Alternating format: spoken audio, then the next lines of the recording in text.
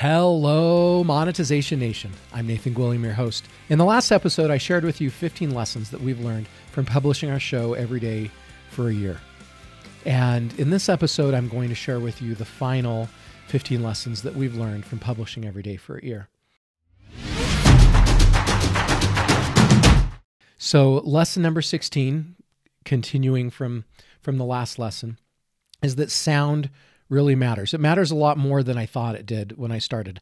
I couldn't really hear the difference, and I didn't understand the nuances at the beginning. And I first started off with a Blue Yeti, and I learned very quickly that it picked up way too much unwanted sound.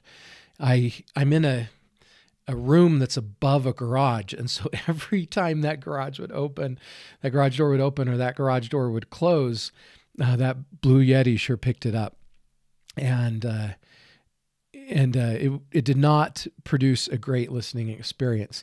And so I went through multiple mics, and I finally found this one that I like, and it's not that expensive. I switched to this Audio-Technica ATR 2100X. It's a USB cardioid dynamic microphone. You just find it on Amazon, and it made a huge difference in reducing that unwanted noise. I don't make any money when you buy this mic, but I'm giving you this advice so that you don't have to learn this lesson the hard way and record lower quality sound than what you want, and then have to make the switch. That cardioid polar pattern, it reduces the pickup of unwanted sounds from the sides and from the rear. It improves isolation of desired sound sources. And one more key point is, at the beginning, I didn't realize how to identify which microphone was being used for my show.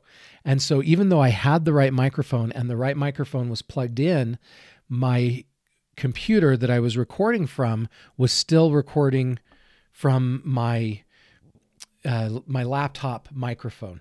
And it took me numerous episodes before a guest on my show, who was kind enough to help me figure out what was going on, showed me how to identify the source. So make sure you're not just using the right microphone, but make sure before every episode that you go into your computer and you check what microphone source is being used for the recording. The 17th lesson that we learned from doing this show every day for a year is the power of live streaming. This is a powerful lesson we learned much more towards the end of the year. Many of the platforms where we publish the show have changed their algorithms to preference live stream content.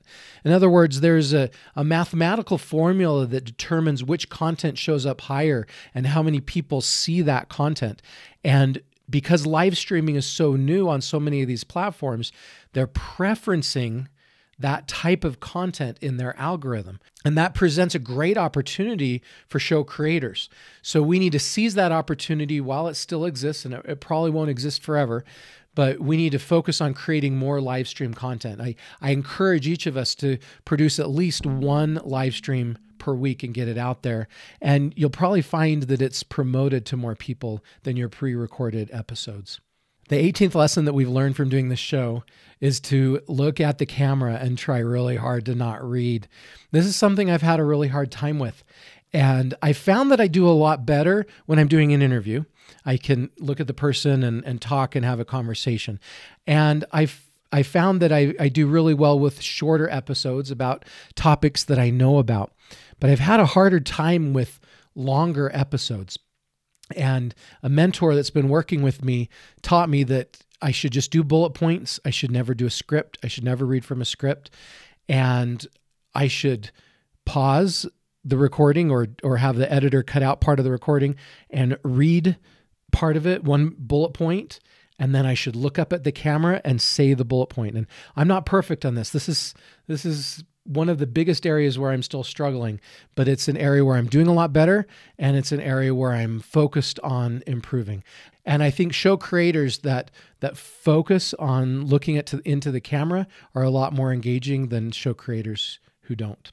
The 19th lesson that we learned from doing this show is to hook faster. Early on in running my show, I received bios from guests, And those bios were sometimes very long. And I read way too much of those bios as part of my early interviews. And as my show has progressed over the last year, I don't know if anybody's noticed, but the bios have been getting shorter.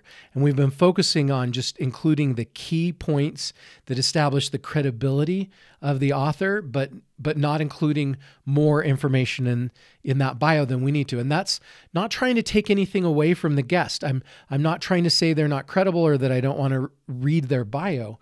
The point here is if I read a really long bio, I find that my audience gets bored and they leave. And so if I want my audience to listen to that guest longer, I've got to make the bio shorter and I've got to hook them faster. I've got to tell it what's in it for them and hook them and engage them much sooner. The 20th lesson that we learned from doing this show every day for a year is to have a much shorter intro. At the beginning, I recorded an intro and I thought I wanted to tell them all about the show. And I realized that this causes people to drop off the show. I realized that the intro needs to be much shorter, less than 10 seconds, so that we can hook the listeners faster. If we do long intros, we're going to have a lot of people drop off and bounce. The 21st lesson that we learned from doing this show every day for years is to use project management software and to systematize the process so that things don't slip through the cracks and we can be efficient at getting things done. And so I encourage show creators to plan out every step of the process and identify who's responsible for every step of the process. And then use a project management software to keep track of where every episode is in that process. You may get to a spot, especially if you have a daily show, where you have 60 or 90 episodes that have been recorded but haven't been published yet. And to keep track of all of those without a project management system is not very effective, not very efficient, and things are going to slip through the cracks. So project management system helps you save time and money in your production.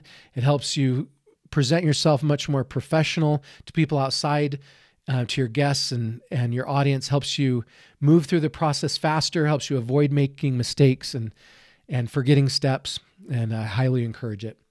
The 22nd lesson that we learned from doing the show every day is to schedule times to batch.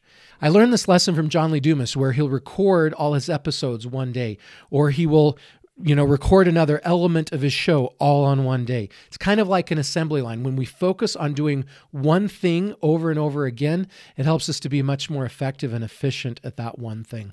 It also, our minds, as we switch from one thing to the next, we lose focus and concentration in that process. And so if we allow ourselves to focus on, like tonight, I'm recording a whole bunch of episodes all together in a row. It allows me to be focused on just that.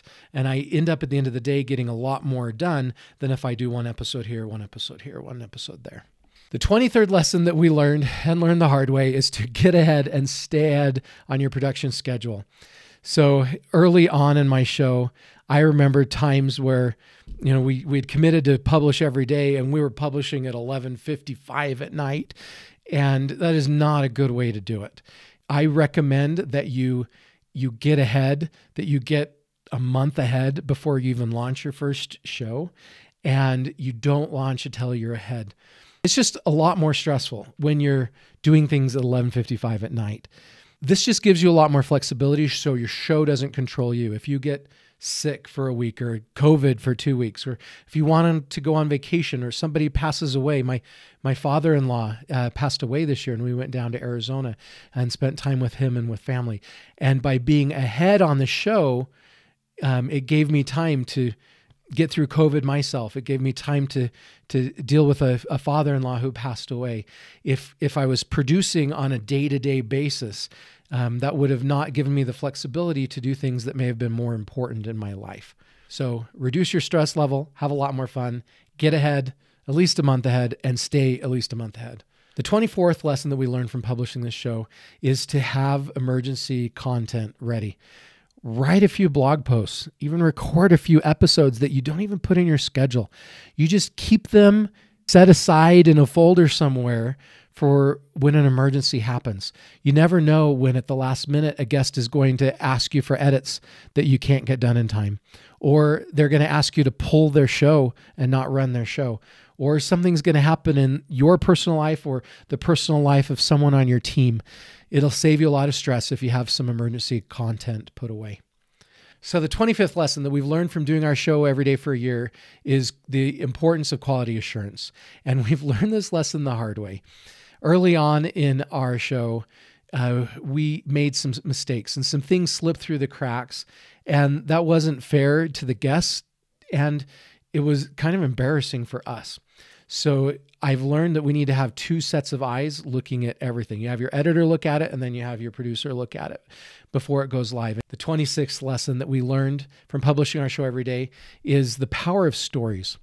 If we want to say something that's going to be engaging, that people are going to remember, that's going to have impact and cause change, it will probably be in story form. I encourage you to teach what you want to teach through stories. Whatever principle you're going to teach, go find a great story for it and say it. And it will probably be internalized a lot more, remembered for a lot longer by your target audience. And personal stories are better whenever possible. The 27th lesson that we learned from doing our show every day for a year is the power of repurposing. Some people say that you should start off by only producing your show in one place. Keep it simple. And I don't agree with that. It takes so much effort to get a guest and record a show and edit a show and publish a show. And it doesn't take that much more effort to repurpose that content and publish it in other places. To record via video and be able to use that as audio and be able to use that as video and get it to all the different video platforms that are relevant and all the different podcast platforms that are relevant, and to get someone to help you create a blog post for each episode and publish that on the different text appropriate platforms. Like I said earlier, a lot of the different forms of content have different benefits to you. For example, if you just publish as a podcast, you lose the benefit of getting in search engines that you could get if you published a blog as well. Or if you don't publish a video, you lose the power of being in YouTube, which is the #2 search engine that more and more people are turning to for their educational how-to type searches. So if you really want to grow your show, I highly encourage you to consider repurposing your content and use a system and use a platform that will help you to effectively repurpose it with a lot less effort. The 28th thing that we learned from doing this show is the power of mid-roll ads. Now, I personally have not done mid-roll ads because I haven't really had a product to sell. But I've heard from multiple show creators, from other guests, people that have taken my survey, that one of the biggest mistakes they made was not implementing mid-roll ads sooner. So as soon as we get our products launched and rolled out, we will definitely implement mid-roll ads next year to help promote those products. The 29th lesson that we learned from doing the show every day for a year is the power of credible sources and how important it is to bring credible sources into your shows. So if you want to share a thought, if you want to share an idea, before you record that episode, go find a statistic or two. Go find a case study. Go find a story. Go find a quote that backs up your idea from another credible source. Instead of it just being your idea, if you can bring the credible source in, it lends a lot more credibility to the message you're sharing. And you'd be surprised how easy those credible sources are to find. And finally, the 30th lesson that we learned from doing this podcast every day for a year is to be patient with the process. It does take more time than you think it's going to take to get your show going. I've heard of some podcasters who don't even look at their statistics for the first year. They focus just on their show because they know their stats are going to be low and they don't want to get discouraged. And there are some show creators who obsess over their statistics and look at them every day or multiple times a day. And it's not uncommon for those show creators to quit, to get discouraged and give up. We need to be slow and steady. We need to remember that it was the tortoise that was slow and steady that won the race and not the hare that tried to run the race quickly and didn't finish the race. The race is won here by the show creator that is slow and steady and consistently doing a good job, consistently promoting the show, but not having too high of expectations that they're going to get discouraged. Let your show episodes build upon themselves. Let your show get stronger and better each month that you're producing it. And don't worry about every single day of statistics. So that's it. That's the 30 lessons now that we've learned from publishing our show every day for a year. And in the next episode, I'm going to talk about what comes next for Monetization Nation. What are our plans for the future? Thank you so much for joining me for this episode. Thank you so much for joining me for the past year. I've been grateful to have you as an audience, and I wish you success in your ventures. Do you want to become a better digital monetizer? To receive great monetization stories and secrets, please go to monetizationnation.com and join free. And if you liked today's episode, please subscribe to the show and share it.